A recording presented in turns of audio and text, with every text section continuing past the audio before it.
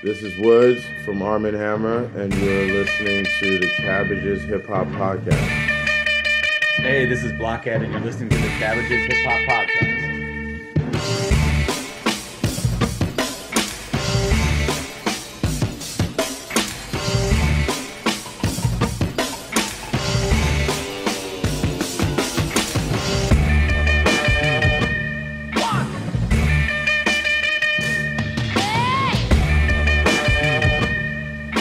Hello, Gary.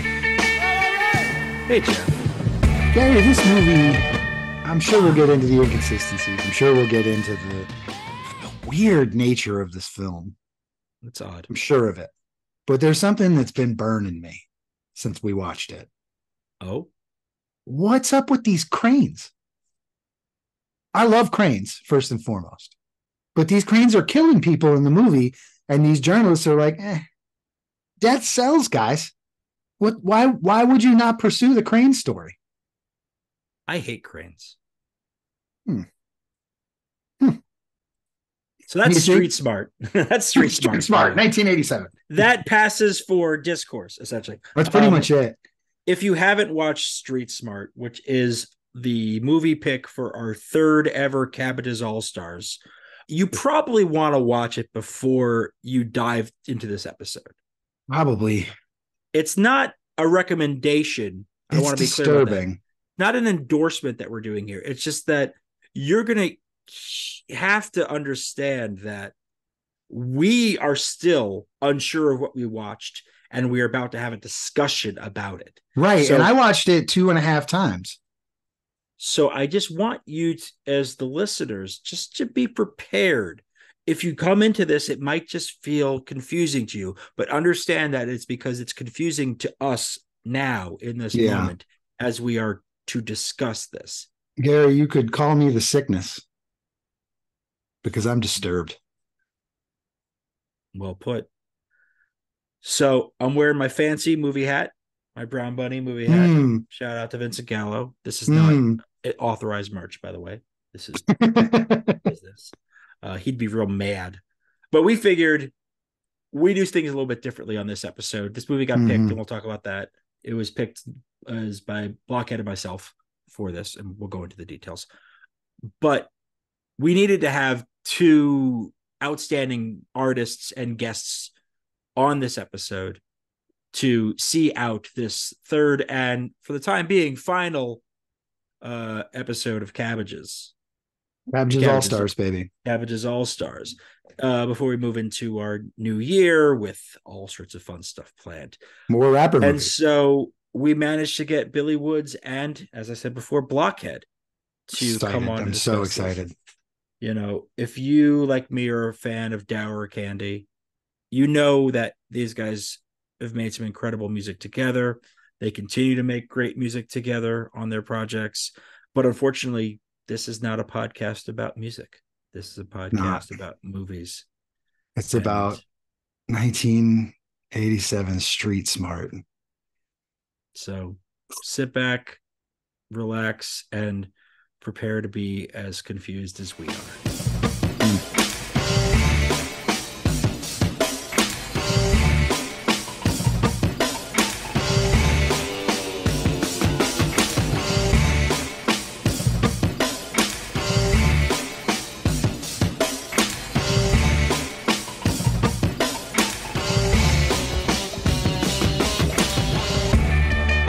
To introduce our guest for today's show. First up, we have Billy Woods of Backwoodz Studioz fame. He's dropped 2 incredible albums this year, Maps with producer Kenny Siegel and the Arm & Hammer full-length We Buy Diabetic Test Strips. Also joining us today is Blockhead, a New York native and veteran producer. He recently released his excellent new album, The Aux, via Backwoodz Studioz, with features by A$AP Rock, Danny Brown, Fatboy Sharif, and many more. They've both been on the pod before, albeit separately, and we are overjoyed to welcome them back in duo mode as CABBAGES All-Stars. Hello, gentlemen, and welcome to the show. What's up? What's going on? Yeah, it is a wild shock to me that after what we put you two through, you'd be willing to come back and be put through another ringer like this. This is wild to me, and I really appreciate it. We thank This you. is a totally different situation. I was curious how this one was selected out of them. And a surprising fact about this movie is apparently Morgan Freeman was nominated for an Oscar. He sure was. And the crazy thing is that I watched this movie, and towards the end, I was like, dude is doing a really good job, even though I have several questions about the purpose of the job he was doing. Yes. He was acting. Yeah. Wow. He was incredible in this film. He acted his ass off. It's nice to see him in a different light, you know? Mm. It's a pleasant change of pace for him. Yeah. Well, let's just start with just the because that fun fact is definitely something that will get brought up in this, because it's an interesting thing about where Morgan Freeman's career went after this film.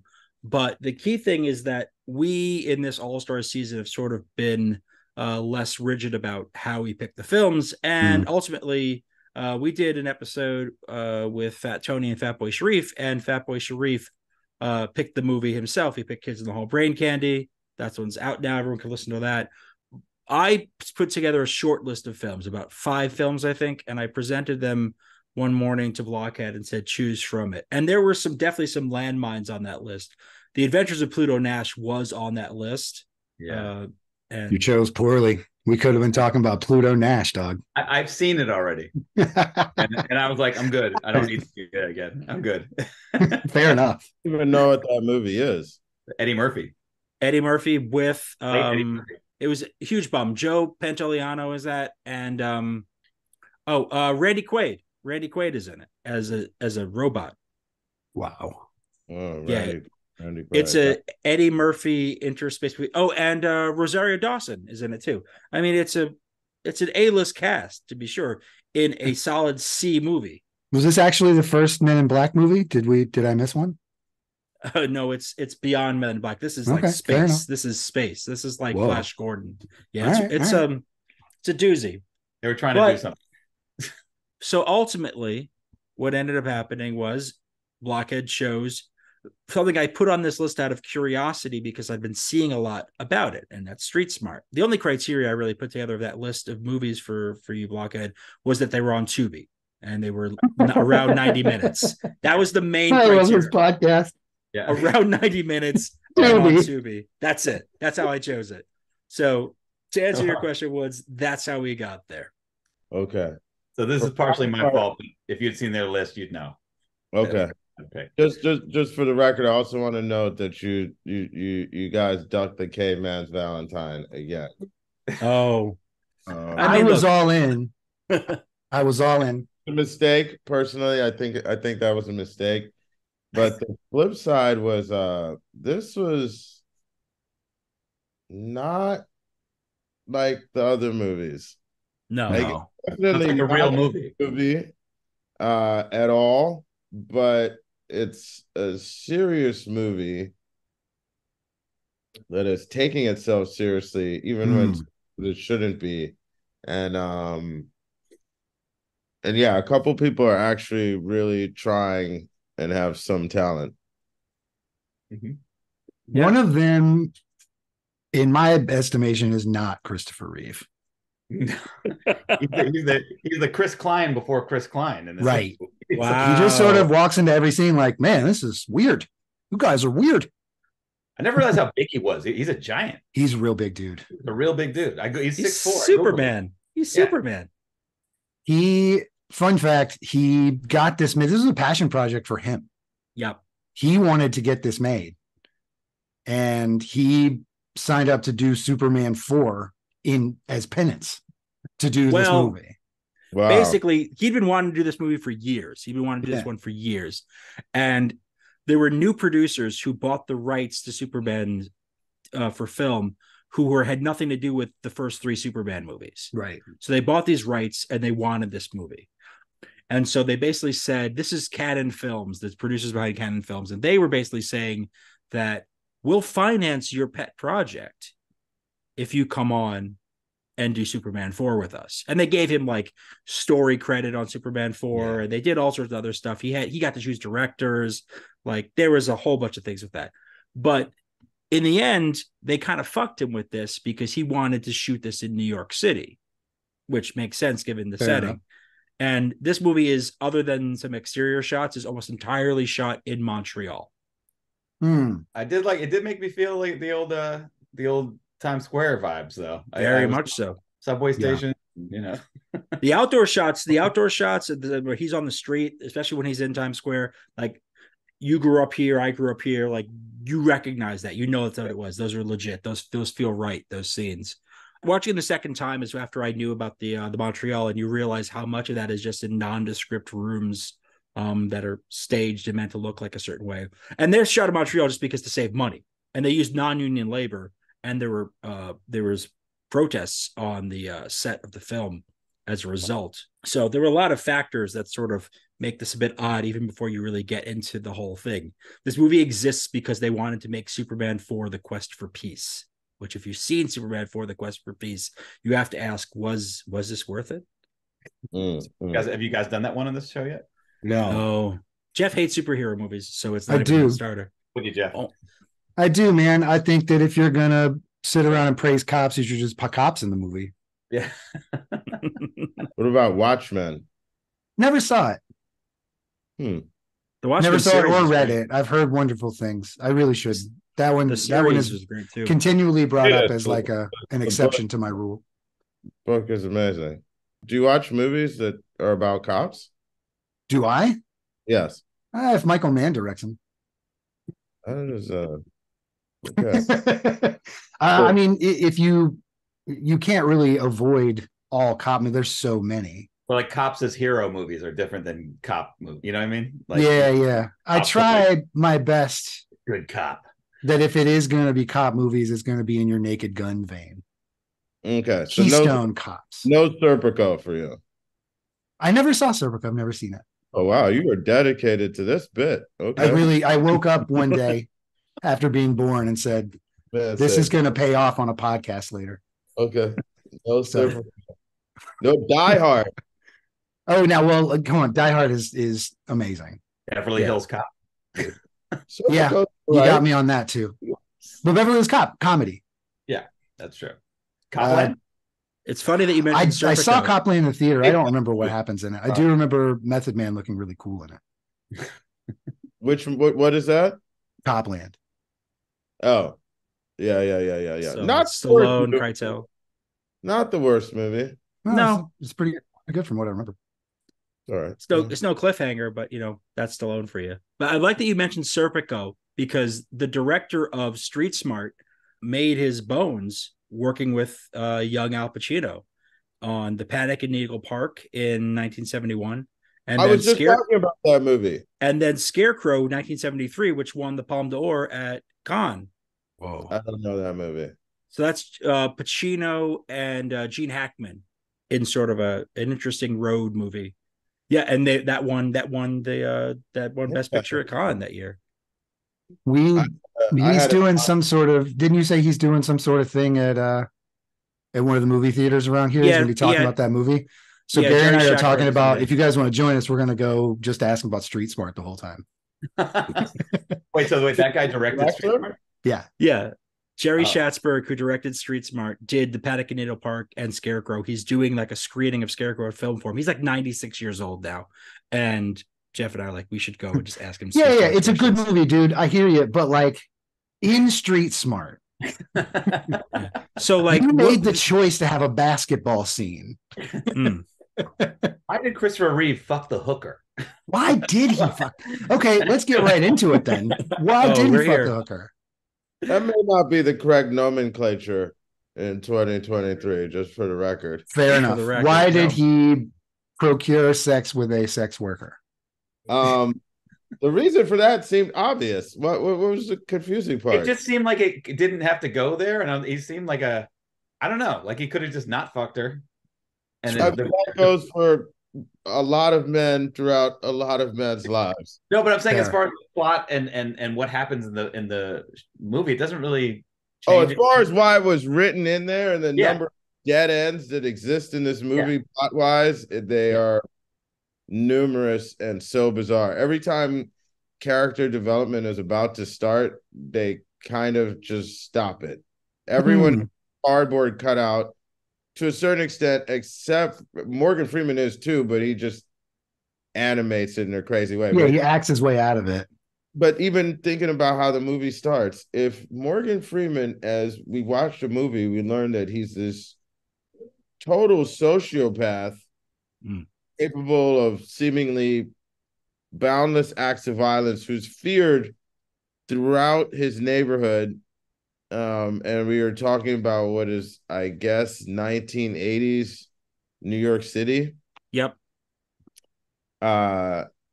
So this is like a very scary person we're led to believe by the end of the movie, who is capable of doing great. I mean, even at the basketball game, he's like, everyone's terrified of what he's going to do. Which doesn't... To be fair, he grabbed a guy and threatened to kill him because his shot got blocked. Yes. I'd be scared. I'd be like, okay, well, this is a game that I shouldn't have. I want to go play in the Adrian Grenier League. I don't know. What do we... Yes. I'm just saying, if you're doing that on a basketball court in like 1987 Harlem, then I presume, you know, you're pretty serious with it. Which leads to the question: when he walks in on the trick beating the sex worker, like the guy is beating her up, then threatens him, shoves him, is extremely aggressive and naked, by the way, which I was like, how many men really have the nerve to be this aggressive while naked? You know what I mean? Like, right. Everything's exposed here. You can really... It seemed crazy to me. Like, I was like, is this guy supposed to be Tony Soprano or something? Where is he? You know, the pimp and his bodyguard burst into the room and you confront them naked, screaming at them after beating her, and then threaten to beat them. So that was kind of crazy, because Morgan Freeman's character is really trying to placate and back off and not create a problem, when I would think he would have already, even like a relatively mild-mannered pimp or gangster by that point, might have slashed or threatened or beat the dude. But he's like, hey, it's okay. Only when the guy continues to get so aggy and threaten him and physically assault him does he knee the guy in the balls and kick him. And then dude dies. So at that point, I'm thinking... Do you think it was the face kick or the ball knee that started the heart attack? I think it was the yelling that the guy was doing before. That amount of yelling. He was in an undue amount of stress there. Yeah, he was very upset about whatever had happened. But I just felt like, okay, you set me up for this in the beginning. Like, okay, this guy is some type of pimp, but not that dangerous, not that bad of a guy. And then by the end, he's willing to like kill all witnesses, kill the reporter, send people to kill Christopher Reeve in jail. Everyone on is scared for him. His own worker, who runs around with the gun and a knife, is like fleeing in terror. So it didn't really... There were lots of points where I felt like what they were doing didn't like add up. Like, why would this guy have allowed the John at the beginning to be doing all the things that he was doing? Well, it's very true. Like, and it kind of goes back to the scene with where Reeves fucks the prostitute. Is that it's like these character things, they don't add up at all, and and like it's as if the movie is written by two different people in two different rooms, and they kind of just clunked it together, and they you know, they really didn't like, at no point am I like, oh, Reeves is a guy who'll cheat on his girl with a prostitute. Sure, he seems like a nice guy, you know, he seems like a guy who's...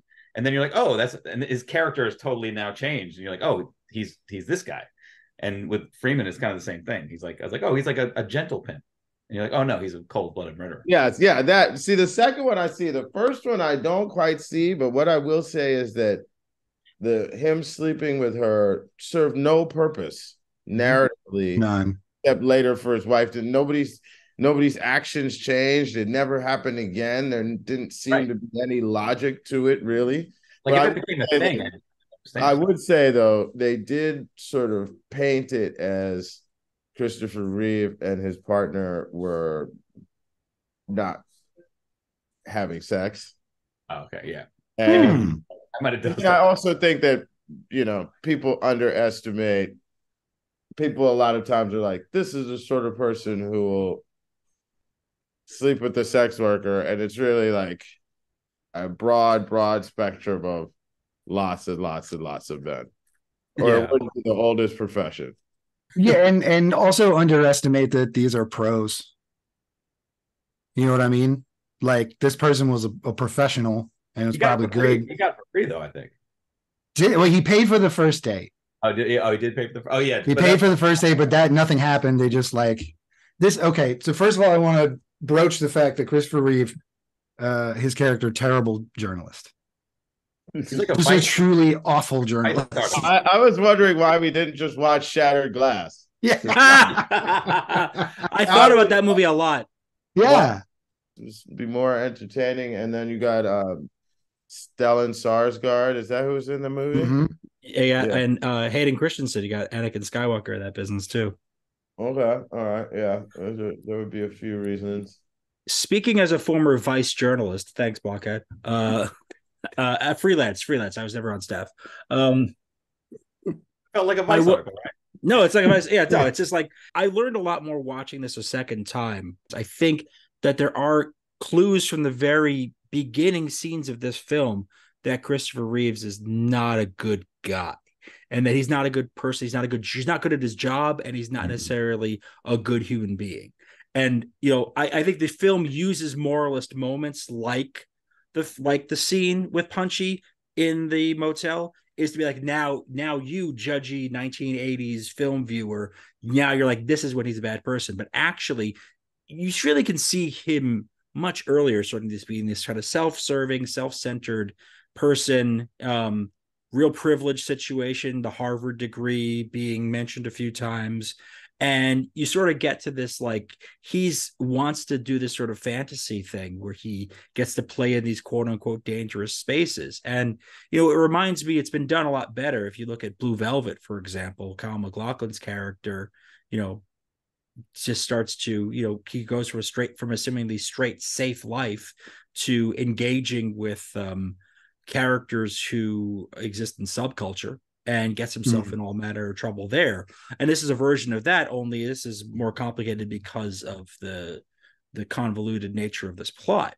But I think to the credit of the filmmakers, that they don't completely obfuscate the fact that Christopher Reeves is not a good person. But I think seeing him in 3 Superman movies prior to this would have given a lot of movie-going audiences the impression that he was the protagonist or hero of the story, and he ain't.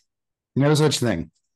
Well, 2 things. I will say he pays no price for the things that happen, and to some extent I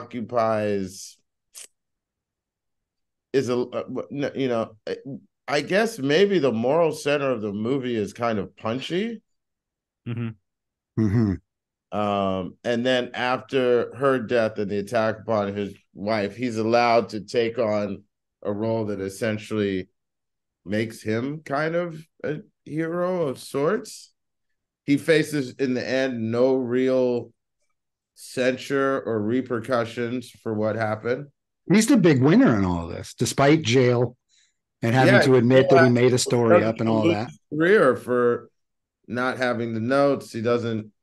Yeah, I don't know. It's weird. I don't know what they were trying to do, man. I don't know what they were trying to do. It's badly. Yeah.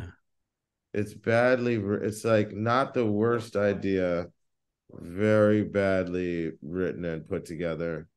Punchy's death, since it's been broached. Yeah. We get a lot of Punchy in the movie, and then Punchy's death is, for lack of better terms, a dove. Yes, being released into a night sky. That's it. They really do that. That's all. Morgan Freeman standing outside of a building that he knows where she is, which is crazy enough. Yeah. And is like, confronts her very quickly with a line. And then a dove is released. And then we're back in jail, and the guy's like, Punchy's dead. I do think that the decision not to show her being murdered or whatever. At that point, we don't need that. And I also think that Morgan Freeman unfolding from behind that column was one of the few moments in the movie where I was genuinely surprised, a little bit chilling of a moment. His violence toward his employees were the most chilling moments, obviously. He and Punchy's eye scene was shocking. I mean, that's the Oscar moment there. That's where the nomination has to come in. Is just seeing that. Yeah. To go back to the ending just for a sec. With that, I think I would have enjoyed this film about 25% more if it had ended about 8 minutes sooner. If we had not gotten to this sort of, I really dislike the ending of this film because I think it does exactly what you're saying, Woods. Is it doesn't really resolve it. Doesn't make it feel good. It makes it seem like he comes out of this unscathed. Like, even though there's this threat that he's going to be charged with evidence tampering at some point, like, they don't show anything about that. He's the guy on TV still. He's still able to do TV news or whatever in that last. Yeah, and they also didn't have a feeling of, like, I don't know, Nightcrawler, where it's like the bad guy got away with it all, or anything like that. It was just kind of like the bad guy was Morgan Freeman. He got taken out. Yeah. I feel like there would have been more of a statement of this film and the type of film I think they were trying to do if it didn't have this sort of Hollywood-ish ending to it. Like, and all, not for nothing, like, we're talking about character development, but just like Christopher Reeve at no point reveals himself to be any sort of savvy, any sort of kind of person who could scheme up a plot like that in the end. Oh, hold on. And then how is it that Christopher Reeve gets the guy's henchman in the car and all of a sudden he puts him in like a 1/3 of a half Nelson, and dude is like, oh, he's a tough guy all of a sudden. Yeah, and that dude's like fleeing in terror, and the whole time he's seen this dude with knives and guns stabbed a white woman in broad daylight at a market. Yep. He's like, the reporter has his hands on me. I've got to run. He can't even throw hands with the journalist to get this videotape. Like, journalists are really taking a beating in this conversation, and fair enough. I noted that Reeves was never shook at any point, and like in all the situations he was in, he seemed very comfortable. Like when he went to Fast Black's house, he was like almost too comfortable, like rudely so. Yeah. And it was interesting to me that he was just or the scene in the at the party where he brings Morgan Freeman and Punchy, where he's just like not even, like, he has no sense of anything else is going on around. Like he's like making out with Punchy with his girl. Yeah. Right there. But she's right there with his boss. He's very emboldened the entire movie. Yeah, I mean, he definitely was feeling himself. I would say the only time is when Morgan Freeman, and that's when I started to be like, what? Like when Morgan Freeman threatened the woman with the broken bottle who was giving money. And then he tried to be like, okay, calm down now. White man is here. And then Morgan Freeman like put the glass broken bottle to his face. And I was like, that's kind of crazy. But also it's like, isn't homie on bail for murder too? Now he's just going to be slashing up reporters that are on TV news. Like, how there were a lot of things where I was like, I guess maybe he's supposed to be that crazy. Fast Black's decision-making process was unhinged. It seemed like the things that should set him off the most had no effect. And then the smallest things, like they left a party and people were happy having had been to a party, and he was like, you guys are idiots. Fuck you guys. I never want to see anybody ever again. How dare you act like you had fun at this party? I could relate to that part though. I felt like I honestly felt like that was kind of a good scene because he had an awareness there of what Christopher Reeve was doing. Christopher Reeve's wife was like, you sure you want to do this? And he's like, yeah, because it's like he's so comfortable in this lie and he's so feeling himself and so full of like, I'm a 6'5" all-American guy. He's actually just like, I'm gonna bring this street dude pimp who's on charge for attempt murder to this like super waspy holiday party or something for my job. Did we figure out what magazine he works for? The New York Journal. New York Journal. Okay. But wasn't part of that. And now he's on TV too. Mm-hmm. Like, and I'm gonna bring this sex worker who works for him there too. And who I have had sex with at this juncture. And I'm going to kind of revel in, speaking of Vice, I'm going to kind of revel in this dichotomy and being at the center of it and being the person who's like, oh, I brought these people into this milieu and I'm just like totally comfortable with it or whatever. And I don't know. I guess I got the feeling that Christopher Reeve's character in this was definitely, at that point, I felt like he could pretty much just do whatever he wanted. Yeah. He wrote one artital and he got offered a TV gig. Yeah. But and that's got to feel pretty meteoric. Oh man. You know, that was handed to him. Writing, right? Is that how that works? When you write one big article and then all of a sudden you get it's not working. I can't. I personally have turned down so many TV jobs at this point. I don't know what to do with them. It's like, stop calling me. I haven't written in years. Stop calling me. I have Apple TV. I pay for it. I have a gripe with a major part of the plot, though. Okay. It's like, you know, the whole thing. What happens where they're like, who are you talking about? Who is this pimp you're talking about? And the lawyer's like, it's him. And I don't know what they're basing that on. I mean, obviously they have, but like if Christopher Reeve's like, no, it's not. This movie doesn't exist. This movie doesn't happen. It's not him. And he's like, yeah, it is. He's like, but it's not. And there you go. And that's he does do that. But not in the but later. We can't understand. Everyone, the prosecutor is convinced that it's him, and it's so weird because it's like, surely there's, as Christopher Reeve attempts to point out, there's lots of pimps. Yeah, and we're never even shown what exactly the prosecutor, what hole in the case is there. Right. That's my favorite. Is the prosecutor's like, my case isn't bad, but it would be a lot better if you came along. If you would just. Yes. He was well cast, that prosecutor. Yeah. But it's also like it's the evidence there's such circumstantial stuff of like he thinks that the article is about Fast Black, the Tyrone Sheik of the Streets, the name of the article, by the way. The idea is that there's a restaurant described in the article that the ADA, I should say, identifies himself as, that's Louise's. They're like, okay, so you recognized a location, and that to him is enough to prove it, because apparently and orange juice for Yoo-hoo. Fast Black addicts out there all the time. So it's like, there's that. But like, I think, Buck, and I think you're absolutely right to call that particular bit out, because it's a heavy twig that's really trying to lay. Yeah. To be. Yeah, but that would never fly. Like, he would never get in trouble for that. No. I think the main point is that there's no real, what you're pointing out is there's no real reason other than like, okay, so you think it's like there's not a lot of compelling evidence that it is this guy. And then not only that, what is Christopher Reeve's, his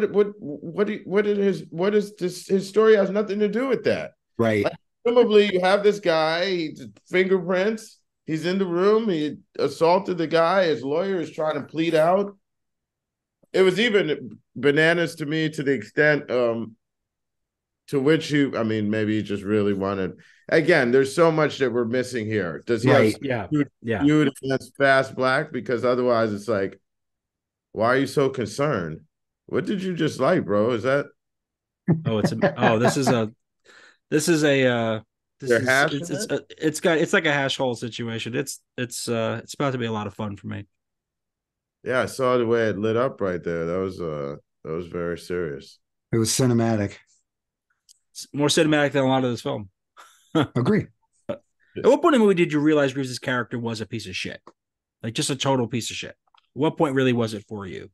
It was plainly obvious when his wife was like, yo, what if I came with you, kind of jokingly? And he was like, that would be great. That's I what would really love for wanted you to to get to. come to a dangerous part of town and hang out looking good as hell around some dangerous folks. Pretending to be, etc. Yeah, that was really bizarre. Although I didn't know if that was just naivete, because he also, I mean, this is a guy who literally went out. He's supposed to be a journalist. Although again, Stephen Glass does exist, so Yes, he exists. Supposed to be a journalist, and he goes out and he's like, "Hey, can I talk to you?" And the guy's like, "Get the fuck out of here!" The pimp that he tries to talk to, Right? He talks to one other person, and then he gives up. Yeah, he's a terrible journalist. He does finally get someone to talk to him or at least like hang out with him for a second, even though he's paying for it. One, do you think that was expensible? Do you think he could put $60 in? Could have pivoted to a new story about her. My main point was like he's a reprehensible person, to be honest, was the fake story, and then the fact that the fake story involved a black pimp named Tyrone who had a condo in Hawaii. Right. Yes. That seemed to be covering a lot of bases of both racist, obvious, totally unethical to be making up the story anyway. And then also, why'd you have to go? It's always crazy to me when people make up, like with Trump sometimes, you'd be like, why are you going? Like, it's not just a lie. It has to be like the most absurd lie of all time, that this pimp is still doing this thing, even though he can afford a condo in Hawaii. That the whole, and why would you write that? It just seems like something that somebody could easily prove wrong or that would stand out as ridiculous. So at that point, I was like, I do not like this guy. And I think when his wife started to not like him also. I realized that Mimi Rogers isn't Andy McDowell. Oh, okay, sure. I was watching. I was like, oh, that's not Andy McDowell. It's not. The things we learn on Tubi. I think that I realized during maybe I was late to the game because I have trouble paying attention to some things sometimes, and I think I realized in the scene when he had sex with the prostitute. But like, that's when I was like, oh, it seemed like a leap to me, but you guys are clearly noticing things that I was just kind of oblivious to because I might have been looking at my phone for a little bit. I don't know. No, I'm just bringing it up because I feel like I learned more again on the second viewing. I got to see more about it, but I sort of wanted it to be an avenue into some of these moments that have just been described because I feel like there's a lot of stuff. So that way, like as you see this, I think the earliest presentation of Morgan Freeman's Fast Black, which we talked about before, you don't see him for the sociopath he is only say 20 more minutes into the film. But in those early scenes, it almost seems like, wait, maybe I'm supposed to be rooting for Morgan Freeman. Maybe actually. Well, the first scene is him in a car with his cohort, his muscle, and his muscle is like, man, did you see the fight? And he's like, shut up. I hate you. Like, why are you speaking to me in this car when we're together? It's really. And then he flips. And then he flips it and saves the sex worker's life. And you're like, okay, so this is a flawed hero. And then the rest of the time, they're like, I just want to make sure that anything good he did is completely taken off the table. Well, the basketball scene is where I was like, oh, he's a maniac. He's an actual maniac. But also the scene in the car where he's making out with his prostitute with Reeves sitting right there was really uncomfortable. And it was a very uncomfortable really scene. Evil and very evil. Like that scene was a lot to watch. That one made me feel, oh God. And it almost like the to go back to what Woods was saying, kind of where I wanted to get to is that it's really after the article is published when we start to actually have more interactions with Fast Black, with Morgan Freeman's character, is where we start to see more stereotypical and almost caricaturized violence from this character that he's from. And I think that I don't think this was intentional because I think we're still dealing with people who probably, in terms of the writer and director of this film, probably didn't have much experience in this particular I don't think they had a particular experience in this area that they were writing about, or making a film about. I think what ends up happening is the film itself calls Reeves out for being racist from, of all people, the black anchor woman, the TV news, who, when, if you recall, again, I saw this really in the second viewing, when they first meet in the restaurant, and she's with the white producer at the TV station, he basically doesn't acknowledge her. He pretty much ignores her. And later on, when she calls him out for racism on live television, it's a real moment, and it actually had some weight and some meaning. But unfortunately, it is in this film's need to villainize the villain, which in some way to not justify Reeves's behavior, but to sort of make him into a quote unquote flawed protagonist. Like all that happens. It's a moment of real clarity that happens in the film that then is immediate, that is appreciated in retrospect, but unfortunately is stuck in this idea that buried. It gets buried under the look at the horrible things this pimp is going to do. Right. And we end up getting the DA's version of Morgan Freeman more than the reporter's version of Morgan Freeman in the film. I guess assistant DA, my apologies. Right. Yeah, assistant DA. Let's not give him all that credit. You know what Reeves reminded me of the guy in season 5 of The Wire. The guy was like that liar, and that like he seemed similar, but he was like a tall, handsome version of him. He's like a weaselly kind of, just liar. It's a Weasley liar. I think it would have been cooler to have someone who wasn't Superman in that role. Yeah, like Dustin Hoffman. I think Perfect. you could. Yeah. I think you could have put somebody like that in that role. You could have put, I think Pacino at that point. I mean, unfortunately, Pacino at that point, it's a little later. He's doing like Sea of Love around that time. It's the writing, dude. No one's escaped from the way it's written and conceived. A side thing I want to say, I don't know. Actually, let me let you guys finish what you were talking about. Oh no, we're ready. We're ready for from another perspective. Let's go. Crazy thing is, Kathy Baker still looks the same, but also was Wait, who's that? Really cute. Punchy. Oh, Punchy. Okay. She was really cute. Agreed. But then I was also like, this woman still looks the same now. Yes. And she has also done so many things, but this must be the earliest thing that I can remember her doing. In fact, let me look. Yeah, she was doing TV. She did TV a couple years after this, and she was on like one of these like dramedies, if I remember correctly. And she looks very familiar to me, but I can't place the thing that she's in. You've just seen her in so many things. She's a character actress. Yeah. So 1987, Street Smart is seemingly her second film role. She was in The Right Stuff. Mm-hmm. And then Edward Scissorhands, if I remember correctly. Am I crazy? That's later, though. That's way later, though. This is Street Smarts is 1987. Yeah. Yes. The Right Stuff is 1983. 83.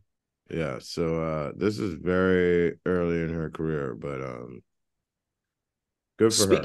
Yeah, another person who always looks like themselves, Anna Maria Harsford, who plays Harriet, who was the matriarch of Fast Black's hold on. Yeah. AKA Craig's mom. Friday. Yeah. Craig's mom, yeah.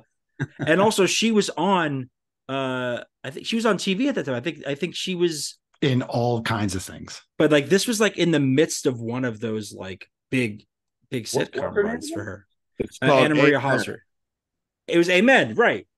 Amen, that's right. Yeah, good call on that. I totally did not recognize her. Yeah, it was the first season. She had by the time this movie came out, the first season of Amen had already aired. So it's interesting to see that. Obviously, she's on. I think there's a lot of between like Reeves and her character and maybe a handful of others, like there were some people who you knew them from other things, you saw them in other things, and now they were in a very different context. You can see them being, you can see her being unrecognizable. Do you think the entire run of Amen, she got told to shut up more than the 2 scenes she was in this film? I doubt it. Wow. She gets told to shut up a lot in this. That's true. It's pretty much every time she opens her mouth, Morgan Freeman's like, shut the fuck up. Shut up. Like, damn, dude. Oh. Yeah, he really, and I mean, I can see how some of these things would have worked if it had been properly written. Like, you could see how Morgan Freeman becomes more desperate as he's facing this case against him and becomes more extreme. Because I even felt like his first interaction with her, they were kind of both giving each other the business. Yeah. And then the second one, he's like unhinged, and she's obviously terrified that he's actually going to stab this woman's eye out or something crazy. Sure. Yeah. But yeah, there's a framework for a good movie here. It just everything inside is a problem a little bit, you know. Unlike the other films we've subjected you guys to, there's a framework of a good movie here. There's an actual good movie here. Yeah. I'm not coming back again unless it's Caveman's Valentine, man. Fair. I think that's fair. I think you've just sealed your fate, and it's a great. You have. We should do the Arm & Hammer. We should get a Lucid on and watch this. I just want somebody else. I truly believe that I'm the only other person, me and 2 other people I watched it with are the only people who watched Caveman's Valentine. Minus Gary. As I said on our episode for Marcy X, I saw Caveman's Valentine at the Virgin Megastore in Times Square in the theater. Hold on, how? Midnight screening. It was like a midnight screening of it. It was like 11:30, maybe 12 o'clock. It was playing at the Virgin Megastore for like one weekend, I guess. And I saw it. I paid money. Like ironic. Why did you do that? No, I just saw there was a movie, and I was like, "Oh, yeah, I haven't heard about this. I'll go check it out." And I had no expectations because I had no idea what it was. Yeah. I've still never seen it. We've talked about it more than I have any desire to see it. Okay, yeah. Well, so do it. Let's do it. We'll get it going. A midnight screening too, because I swear that movie is like 2.5 hours or something.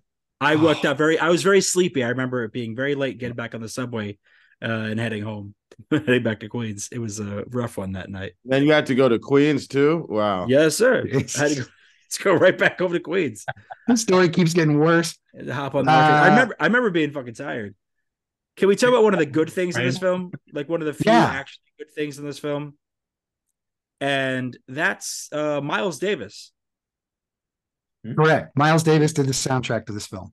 So I was going to say there's some samples at the end. I was like, like they sound like Ka samples. There's a couple little yeah, they do. Take these. I would take these. So this is during the 80s when Miles Davis was working very closely with Robert Irving III. They worked on Decoy, You're Under Arrest. And basically, Robert was working with Miles Davis through 89, so close to the last few years of Davis's life. And when I saw this come across the screen that Miles Davis had contributed to the soundtrack, I thought that just at the very beginning in the opening cards, I'm like, well, this is exciting. This is going to be really good. And every time I hear their score in the film, it sounds great. It actually makes this film seem better. It's not my favorite use of music in this film, but it is something that does sort of add some gravity to a film that maybe doesn't deserve it given the flaws we've all been pointing out. Did you notice? I'm sorry to interrupt, but speaking of music, again, going back to the scene where he has sex with a prostitute, which is that's my favorite. That's my favorite. Yes, the music got really loud, and they just have it becomes like a weird. They're just talking, like you can't hear what they're saying, and the music's just playing really loud over it. They're talking really loud over Carole King's "You Make Me Feel Like a Natural Woman." And I don't know, where was the music coming from? Where was the music coming from for the first time? And it was inappropriate for that scene. Like they weren't going to be in love. It was just like, you paid for your time. We may as well. We didn't know that at the time, especially since it did seem like a spontaneous, he certainly hadn't paid for them. It had a level of spontaneity to it, like, oh, they were just sitting there vibing and an attraction took over. was the way it was painted. So yeah, I did. Yeah. I mean, it seemed like kind of cool sound editing at the time. No? Weird Well, the choice. fact Like that yeah. The loudness was jarring, where all of a sudden now the music's full blast and we can't hear them talk. But she's Well, still telling the story. I thought that was the point, was that they're just The vibes have taken over. yeah, like sometimes you know, before you're gonna hook up with somebody, you really start to feel the vibe, and words are just still coming out of your mouth, but you're no longer even sure what you're talking about. And the Venga Boys soundtrack just gets louder and louder. Yo, it's just Darude's Sandstorm escalating. Yeah, I would, if they had used that song, I would have given this an A+. Oh yeah. That song existed back then. It'd be great. Yeah. No, yeah, exactly. This is pre-Crazy Frog, so like there's a lot of great choices we could have had. Who needs Miles Davis when you have Darude and Crazy Frog? All right, guys. Fun fact: there's a new Crazy Frog song. In case you needed to know, that's not a fun fact. That's just horrifying. That's a fun fact. There is. We've somebody's been trying to sell it at my work for so long. That's so bad. They're like, "There's a new Crazy Frog." I'm like, "Please, no more with the Crazy Frog."